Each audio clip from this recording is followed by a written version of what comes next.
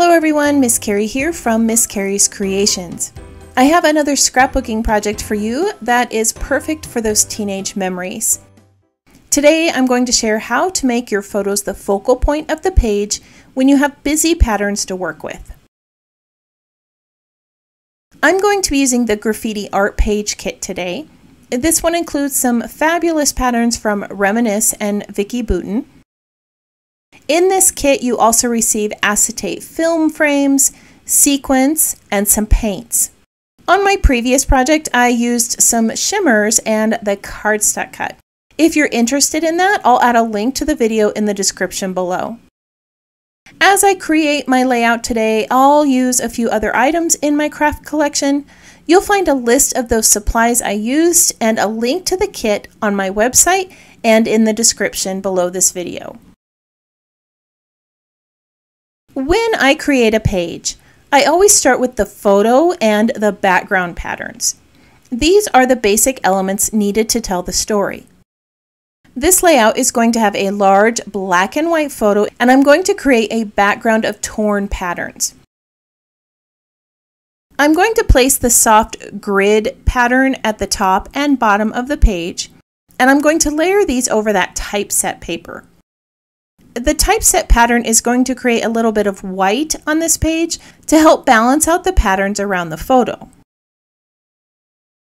To break up those patterns, I'm going to layer some black cardstock behind that green grid pattern. Using some liquid adhesive, I'm going to attach the two together. Then I'll take a water brush and run it along the black cardstock near the edge of that pattern paper.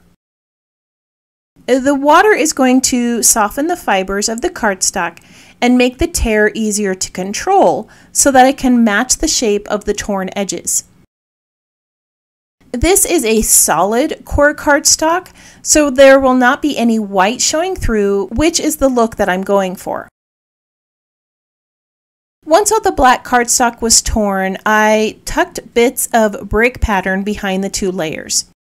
These two pieces of brick are going to be placed on the opposite side of my photo so that they complement it. This was the pattern I was a bit worried about using. There are some lime green spray paint splatters and very bold brick lines. But I know that if I keep this pattern minimal, it won't overpower the page. To create the torn pieces at the top of the page, I'm using a water brush again to help me control the tearing. And then I'll add all my layers to this area of the page. Placing the brick pattern in 3 areas is forming a nice visual triangle. And the horizontal lines are creating a natural flow across the page from the photo to the journaling to the title. After adhering all these layers in place, I used a water brush once more to wet the edges of the papers so that I could start rolling and adding a few more tears to the edges. The water helps soften the fibers and makes it much easier to roll. Just be careful not to get it too wet, or some of the papers will pile or peel a bit, which I don't mind because it adds to the worn texture of the layout. At the top of the page, I'm also going to roll the edges and create what looks like an opening in a wall with exposed brick. This is going to form an arrow-like shape that's going to point towards my photo. While I finish this bit of paper rolling, I would love it if you tap that subscribe button and let me know in the comments that you're new here. Or tap that little thumbs up icon and let me know if you enjoyed today's project. Off camera, I added some random stitching around the edges of the torn papers and some zigzag stitches to the top of the page. To make my photo the focal point, I'm going to place it on the left side of the page. Most people read from left to right, and placing the photo here shows them what is important. I have matted the photo in black, and I'm going to frame it with some cardstock frames from Pink Fresh. These were from a previous kit in my collection, and the colors match perfectly. I'm also going to layer some acetate film strips from the kit. I cut one of the film strips in half so that it would span the length of the photo and create a longer vertical piece. Not only do these vertical pieces bring that photo to the forefront, they also break up all the horizontal lines on the page, which is something that was needed.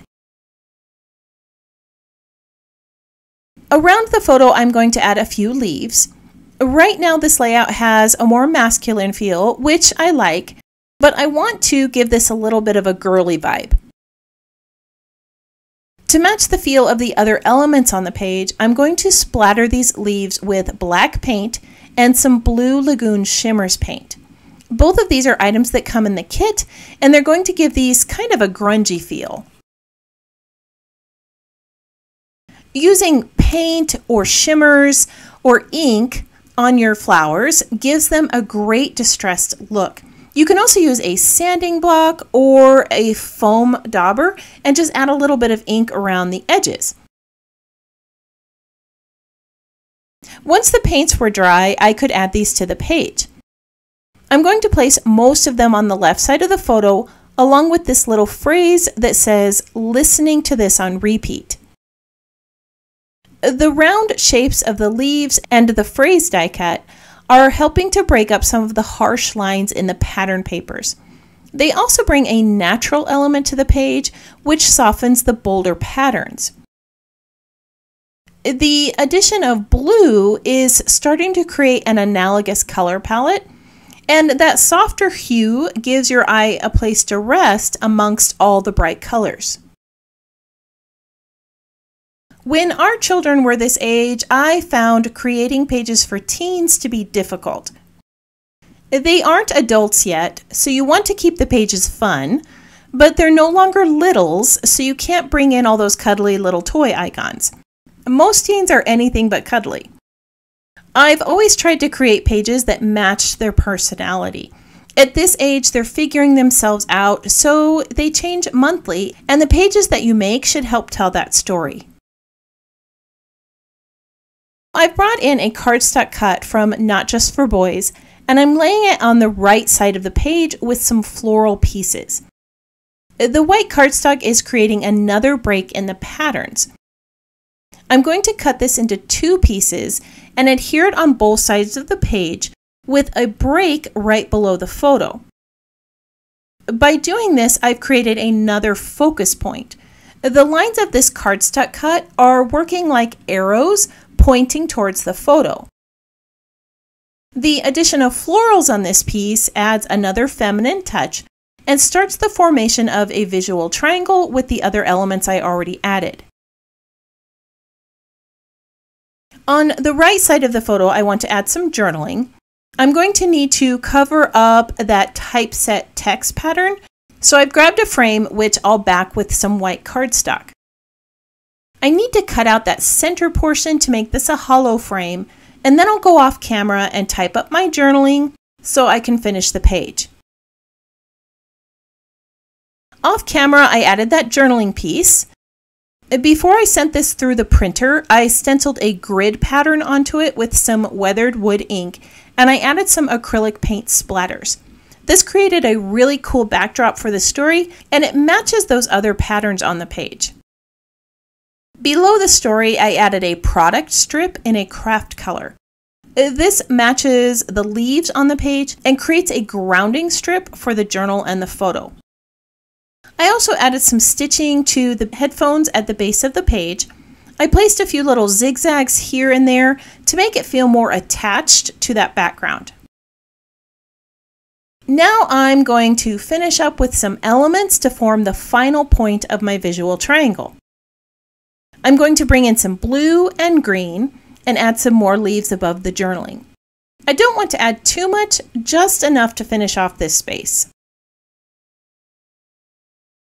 Before I add the title, I want to bring in more black splatters. The typeset pattern did have some splatters printed on it, so I'm continuing that pattern above and below the photo.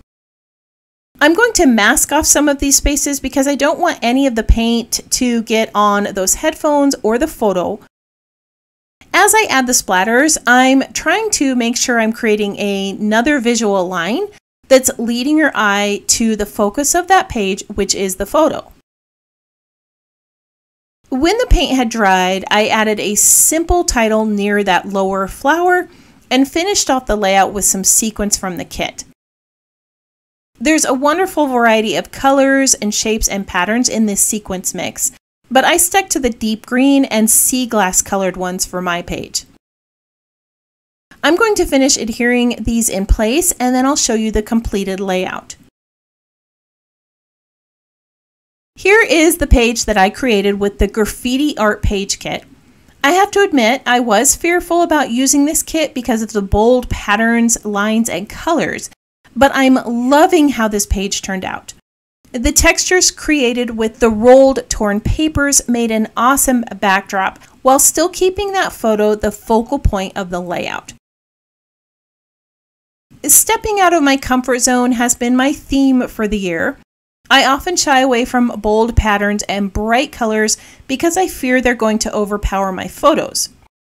Instead of avoiding the patterns, I let them do the work for me and paired them with other elements that would keep my photo the focal point of the page. I hope this project inspired you to give this graffiti art kit a try. If you're one who enjoys pinning photos to inspiration boards, I have added photos of this layout on the Not Just for Boys Kit Club blog and on my website for you to use. If you would like more ideas for using this kit, you can join the Not Just for Boys Kit Club community on Facebook and see even more designs. I want to thank you for joining me today for another scrapbook project. If you have any questions about this project or the supplies listed below, feel free to post that in the comments. I hope you have a wonderful week, and I can't wait to see what you create.